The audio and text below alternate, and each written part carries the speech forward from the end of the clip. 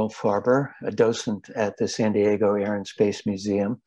And today I'm going to be telling you about how it is that we got to the moon. To set some perspective, NASA as an organization was not at all interested in going to the moon initially. NASA was established in 1959, and there were some dreamers who thought about doing this, but NASA had an intent of just getting man into space, not necessarily going to the moon. But at that time, there was a Cold War going on between the USSR, the Soviet Union, and the United States. And the Soviet Union was beating us badly in space. They were the first to orbit a satellite in October of 1957 called Sputnik. They were first to orbit an animal, a dog named Laika. And then as both the USSR and the US were getting ready to launch man into space, the Soviet Union beat us to it by several months. Yuri Gagarin was the first in space and also the first to orbit the Earth. So the USSR was winning, if you will, the Cold War in space. The second thing is that the Bay of Pigs invasion of Cuba had failed badly. And this sort of put a stain on the United States and President Kennedy as well. So President Kennedy needed something big at that time and needed to really get the country motivated. And one way he thought to do it was to be in space. And so he went to Congress, asked for money, and said quite clearly, we should aim to land a man on the moon and return him safely to Earth before the 1960s were at an end. NASA took this as an imperative and began thinking about how could we do this. Well, the first thing they needed to do was to pick astronauts. They had already picked those astronauts, though they needed more.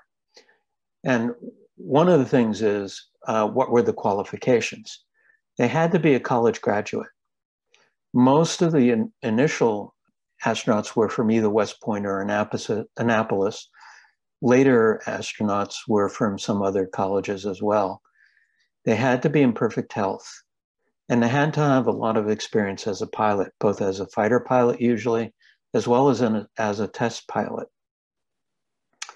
NASA then invited some of these people who had applied for exams, both psychological as well as physical examinations and interviews, and then selected a select group of astronauts from that pool. This is just one example of what some of the astronauts were doing. This is a photograph of the X-15 space plane that the US Air Force was experimenting with. It was rocket powered, and those Air Force people or test pilots climbed aboard, rocketed up to as high as 50 miles above the Earth and as fast as 6 or 7 Mach, meaning 6 or 7 times the speed of sound. These were the first 7 astronauts, and we'll talk about them in a minute. As I mentioned, Alan Shepard, who is here, was the first US astronaut actually into space. And that was before President Kennedy set us on our goal to go to the moon. The first 7 astronauts, who were known also as the Mercury astronauts, because they flew the Mercury missions, were Alan Shepard, Gus Grissom, John Glenn, Scott Carpenter, Wally Schirra, and Gordon Cooper. There was a 7th astronaut, Deke Slayton, who unfortunately could not fly at this time because he had a heart problem that prevented him from flying. He actually was cleared much later and did get to fly, but after we had gone to the moon. So what training did these astronauts have once they joined NASA? Well, there was general training, and this included classroom work. And that was 1 or more years of this classroom work, including things like rocket systems, orbital mechanics, space medicine, a whole host of things that they had to learn about spacecraft and space flight rather than their usual aircraft that they had been trained in. They had survival training, both in deserts and jungles, in case the spacecraft did not land where it was supposed to, which was in one of two oceans, either the Pacific or Atlantic Ocean. They had physical training and flight training, so they continued to fly their jets, and NASA had provided them with their own jets to be able to continue their training. And they also train in spacecraft simulators. And then they had specific mission training for each mission. And there was always somebody who was the prime crew, meaning they were the ones who were going to have a particular mission. And they had a backup crew in case something happened to the prime crew who would also train on that mission. One of the ways they also trained, the physical training, was a centrifuge. The spacecraft, they knew, would reach very high G levels, that is, numbers of times the weight somebody would be on Earth. So that, for example, if somebody was encountering 5 Gs, a 200-pound man would be experiencing actually 1,000 pounds of force on his body. So they had to get used to that. And this centrifuge allowed them to reach high G levels so that they could experience what that was like and figure out ways of countering it. So how we actually got to the moon was in stages. NASA always was interested in doing one step at a time so that once they had accomplished one part of the mission, they could go on to the next part until they eventually got to the moon. So there were 3 different stages, if you will. The Mercury missions included a single astronaut in a capsule, and they had a maximum of 1.5 days in orbit. Gemini had 2 astronauts aboard, and they tested different aspects of spaceflight, which would have been necessary to be able to encounter a moon mission. And then Apollo had 3 astronauts. There were missions leading up to the moon landing and then moon landings themselves. So the Mercury missions were our first exploration of space. It was, as I said, a one-man crew. There were a total of 6 missions. There were 2 suborbital missions with Alan Shepard and Gus Grissom aboard, and then 4 orbital missions. John Glenn with 3 orbits, Scott Carpenter also with 3 orbits, Wally Schirra with 6 orbits, and then Gordon Cooper with 22 orbits, lasting basically 33.5 hours. And the real missions of Mercury were just to test whether space was safe for humans to live and work in. So basically, the astronaut did some minor things with adjusting the attitude of the spacecraft, but not its orbit. They were able to test out whether they could eat and drink in space and just basically observe what was going on around them. This is an Atlas missile that we have at the Gillespie Annex of the San Diego Air and Space Museum. And this missile was the missile that launched, or the rocket, I should say, that launched the orbital missions of Mercury after the first 2 suborbital missions. And this is Wally Schirra posing next to that combination, the Atlas missile below, and then the Mercury capsule located here with its escape tower. And this is another picture of the Mercury capsule and its escape tower.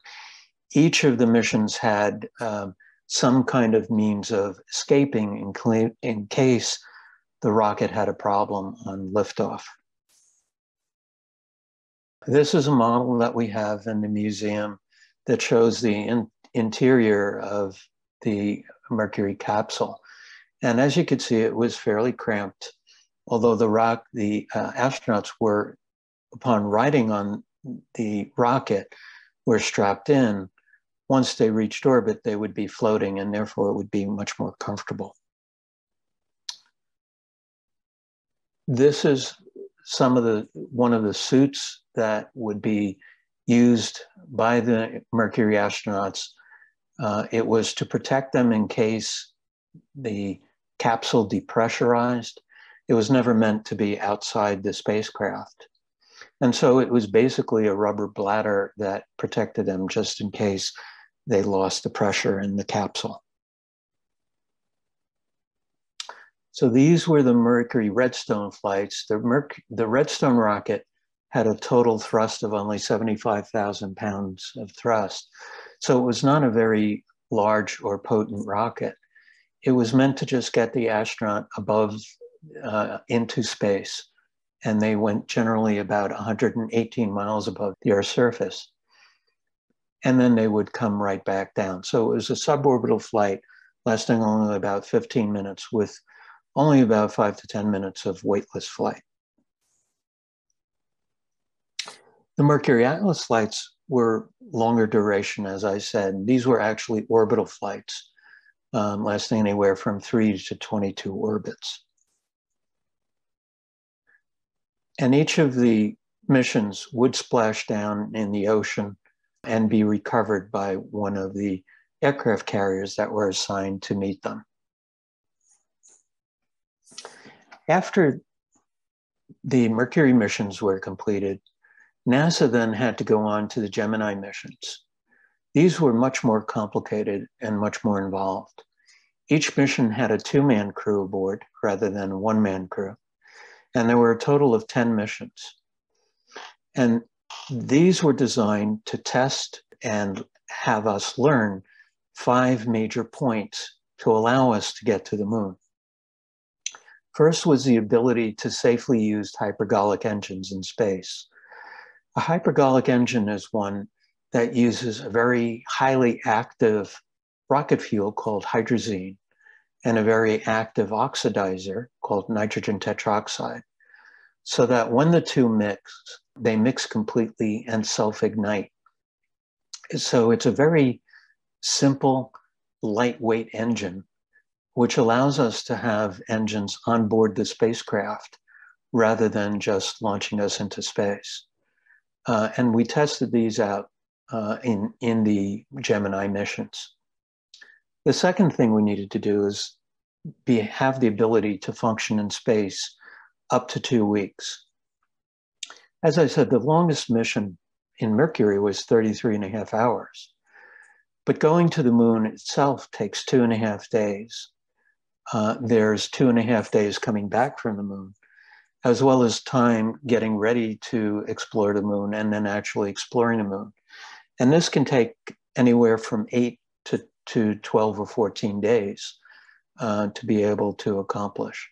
So we had to know that we could function safely in space up to 2 weeks.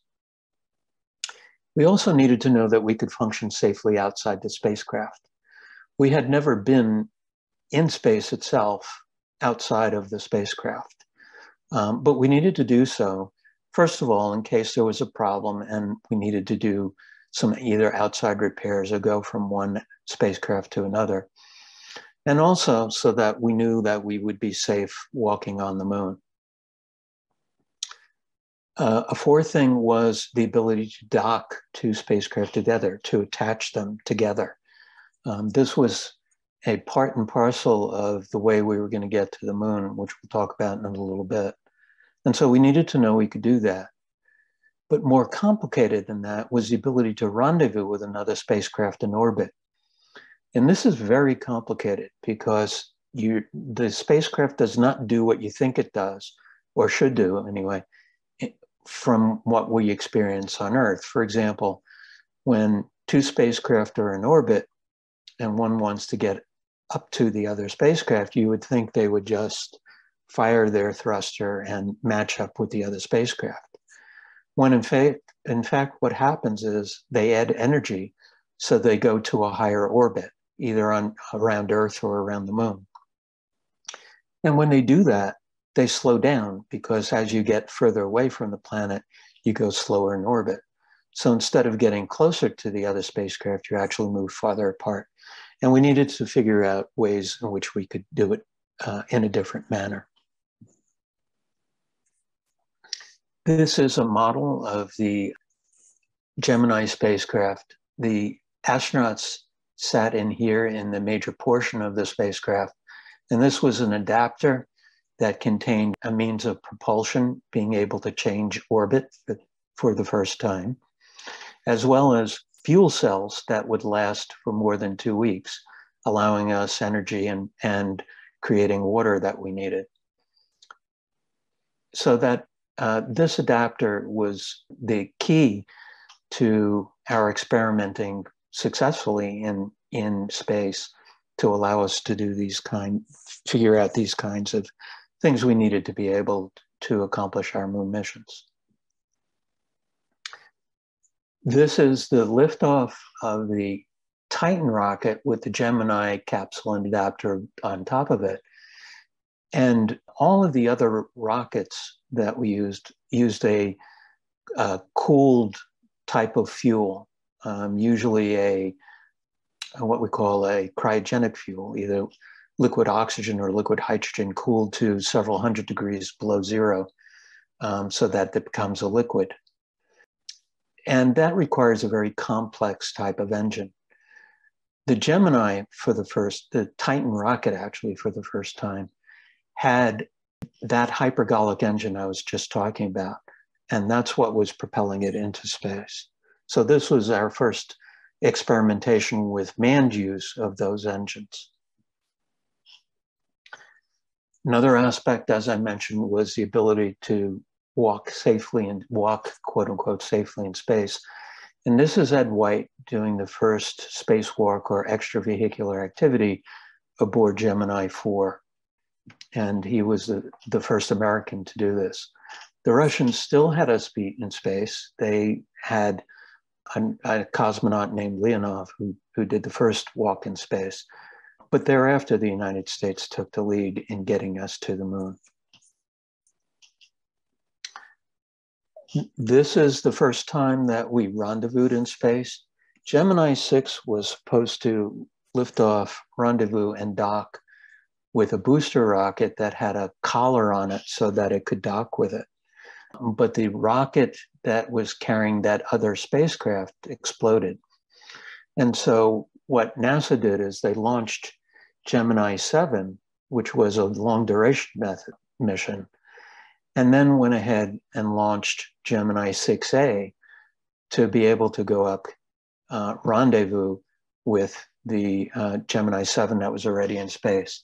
They weren't able to dock because they didn't have the collar, but they were able to rendezvous and keep station with the other spacecraft only a foot apart. So clearly this was a clear success in that we learned how to rendezvous, and we knew basically that at this point, all you do is fire your thrusters very gently and you would dock if there was that collar available. So we knew we had learned how to do this. All of these missions allowed us to go on to Apollo, which was the main missions that led us to and had us walking on the moon.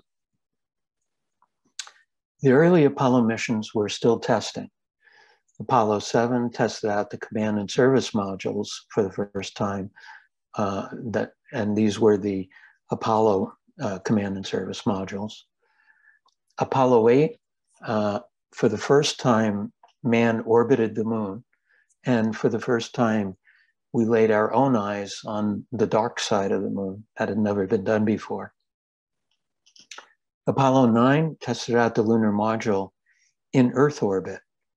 And then Apollo 10 tested out the lunar module in lunar orbit and did not land on the moon, but was close to it. And so Apollo 10, NASA labeled its dress rehearsal. This is a model of the Apollo command module. and then its service module. The astronauts, the three astronauts and Apollo each mission of Apollo had three astronauts in it, would sit in the command module or float in the command module. And the service module had means of propulsion, had a large engine to be able to get into and out of lunar orbit.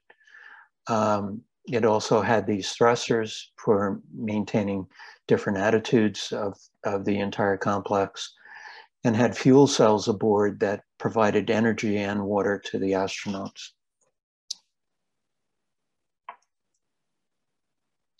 Its accompaniment was the lunar module, which it would have docked with on the way to the moon. And this was the spacecraft that actually separated from the command module, went down and landed on the moon. And then its upper stage, the ascent stage, would go back up to, again, rendezvous and dock with the command module to transfer the astronauts back on board in order to be able to get back to Earth. The rocket engine that we have in the museum is a real ascent stage engine from the lunar module. Again, it's hypergolic, meaning that it's able to be lightweight, very reliable, and we needed that to be able to get men off the moon's surface. This would be the configuration of the spacecrafts on the way to the moon. The command module docked with the two stages of the lunar module, and then its service module, which was attached to the command module that provided power, thrust, and electricity, water, etc.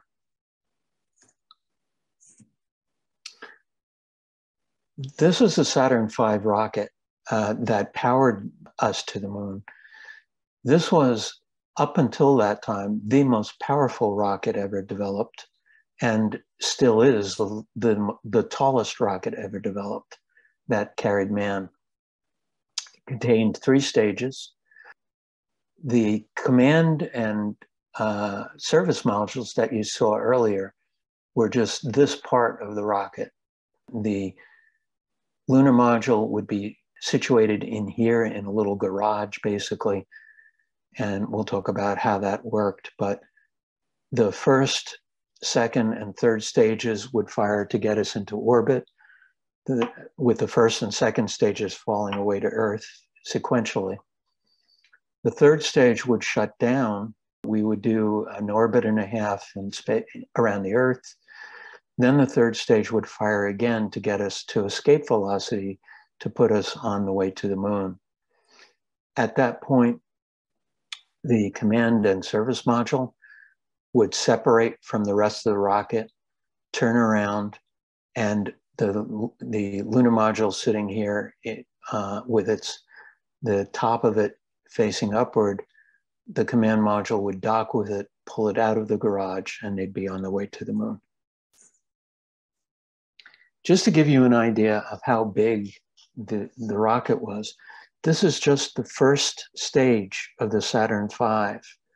And you can see some men standing at the bottom of it here. It's on its side. These are the 5 engines. And you can see that each engine is about twice the size of a man across. Each of these engines generated 1.5 million pounds of thrust for a total of 7.5 million pounds of thrust. It was quite huge. When it went off, people felt the vibration more than heard it. And the sound was audible for, it said, for about 100 miles from the point of its liftoff.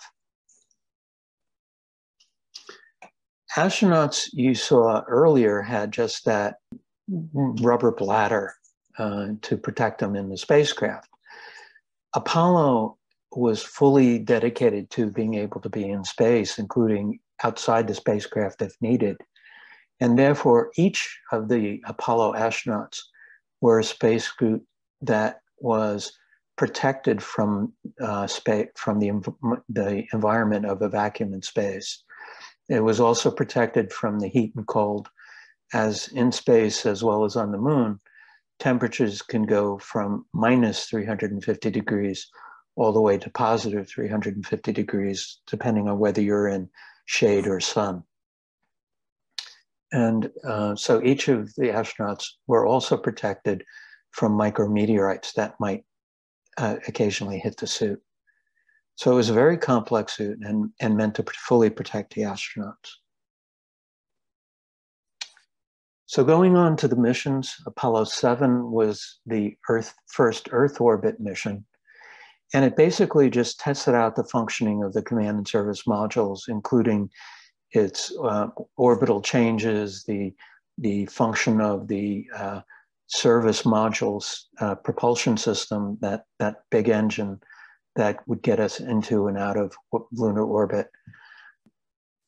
And this was a mission that lasted several days and tested all those functions out. It was launched with the Saturn 1B, which was a less powerful rocket than the Saturn V.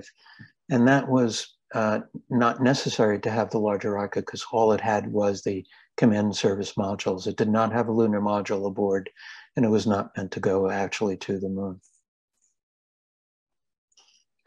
Apollo 8 was originally scheduled to test out the lunar module in Earth orbit. The problem was that Grumman hadn't quite gotten ready with the lunar module yet. And so NASA decided that they would basically swap missions. So Apollo 8 became the mission where we first orbited the moon. Apollo 9 became the mission where we tested out the lunar module. So this was the first time man had actually orbited the moon and actually laid sight with his own eyes on the dark side of the moon. And it was the first manned flight of the Saturn V rocket. This was the Apollo Saturn V liftoff. The Saturn V was 300, including the Apollo spacecraft, was 363 feet tall. For any football fans out there, that's the equivalent of an entire football field, including both end zones, turned on its side. That's how tall this thing was. And it had 7.5 million pounds of thrust. This is the iconic photo from Apollo 8 that basically captured all of our imagination. This is taken from Apollo 8 as they're orbiting the moon, and it shows Earthrise. The Earth, this small blue marble rising above the lunar surface. And people understood that there were these three men aboard a spacecraft, but absolutely everybody else was here. And it gave the astronauts a tremendous perspective, not only on what they were doing, but on where we all had come from. Apollo 9 was the mission that tested out the lunar module in Earth orbit.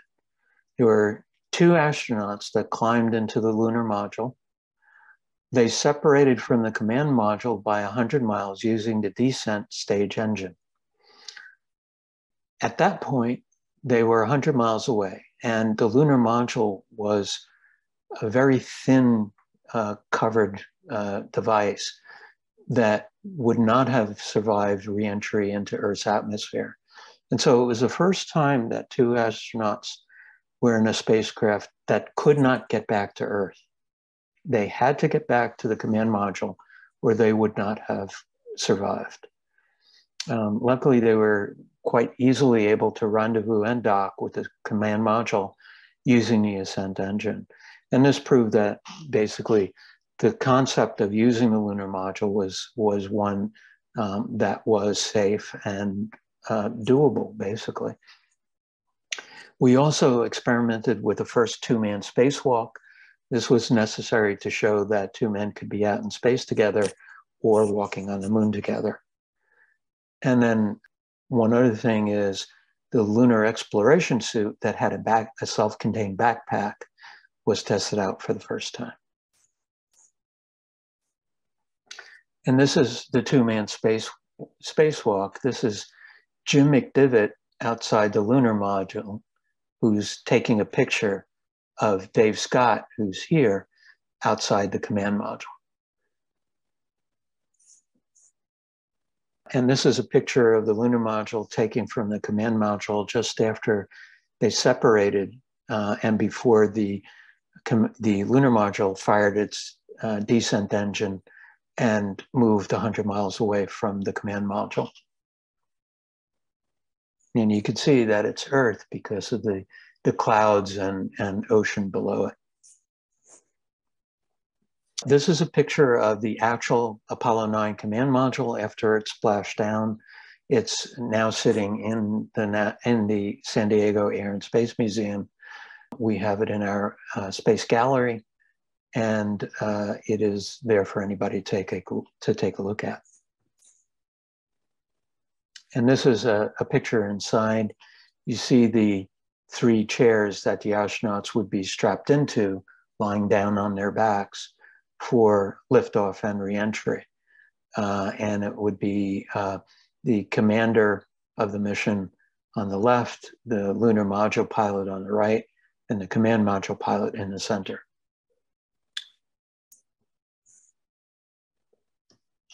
Apollo 10 then went on to a lunar orbital mission. And this went down, the lunar module went down to 40,000 feet above the lunar surface. And these pictures are taken, this one from the lunar module, taking it of the command module, and this one of the command module, taking it of the lunar module. And you can see the lunar background behind each of them. So this is after they had separated, and the lunar module was actually on the way back to the command module. We were now ready, and Apollo 11, the first moon landing, launched on July 16th of 1969 with a Saturn V. On July 19th, it achieved lunar orbit, and on July 20th, this is a picture from orbit. On July 20th was the actual first lunar landing by man. And this is the Eagle down on Tranquility Base in the Sea of Tranquility on the moon. It shows the lunar module having landed with some of the American flag planted, a solar wind experiment having been placed there. And these are the kinds of photos that the astronauts saw from the lunar surface. This is a montage that we have in the museum. The suit is real. This is Neil Armstrong's practice suit that we have, but it's identical to the one he wore on the moon. And as you see, it's the complex suit that all the astronauts on Apollo wore, except now they have a backpack, so it's self-contained. And the visor is coated with gold to protect them from UV radiation. But this is picturing Neil Armstrong as he would have been at the bottom of the ladder on the moon. And this is actually a photograph of the footstep, if you will, on the moon's surface. Lunar dust, which was originally thought to be a problem, ended up not to be a problem, as it was only about 1 inch to 2 inches thick. And this is another iconic photograph taken by Neil Armstrong of Buzz Aldrin, but Neil Armstrong is reflected in Buzz Aldrin's visor, so it's also a selfie at the same time near the lunar module.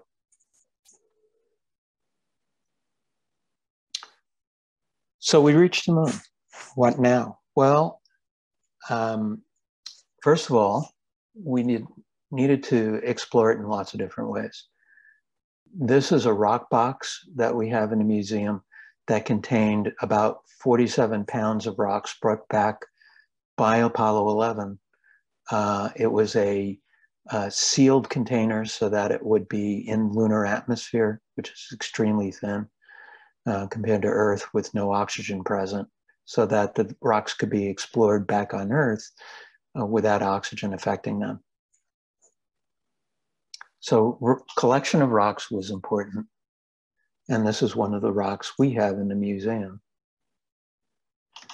The astronauts also put out experiments. Each of the landings put out experiments on the moon surface, seismometers to see if there were moonquakes, magnemometers to detect if there's a magnetic pole on the moon surface, various other instruments as well. And each landing had some of these instruments that were put out. And then, of course, photography as well. After exploring the moon, it would be time to go home. The astronauts would climb back on board the lunar module. The ascent engine would fire, and the ascent stage would come back up and meet the command module as it's doing here. And then eventually, they would fire their propulsion system engine, head back to Earth, separate from all the pieces, and the command module would re-enter and splash down in usually in the Pacific Ocean. And this is a picture of the astronauts in their biohazard suits climbing back on board. Well, each of the Apollo missions had a certain number of hours on board on the moon surface, certain number of EVAs they did, and a certain amount of pounds of rocks. But there were actually 6 lunar landings, not just one. Each of them had, as I said, an experiment package, a sample collection photography. And the last 3 missions, 15, 16, and 17, had a lunar rover so that they could explore both near and far away, up to 10 miles from the lunar module. What's next? Next is Artemis, and this is a NASA image showing the Space Launch System, which is this. It's shorter than the Saturn V, but actually has much, much larger thrust, 8.8 million pounds of thrust. This is the Orion capsule and service module, which will seat 4 astronauts instead of 3. And the schedule is to have an uncrewed launch in lunar orbit. As you view this, we may have already done this. It's scheduled to be within the next week or 2, hopefully, as I record this at the beginning of September. In 2023, there will be a crewed launch and lunar orbit. And sometime before 2025 or during 2025 will be the next moon landing at the South Pole. And this is a picture of it. It would be in dark because they'd be at the bottom of a crater at the pole. And why there? Because there is about 6 trillion tons of water ice at the South and North Pole in the moon's surface. And this will allow us to set up, hopefully, a habitat on the moon as well as a space station around the moon, and go on from there to other places deeper in space. And with that, I'll end, and thank you for listening to this presentation.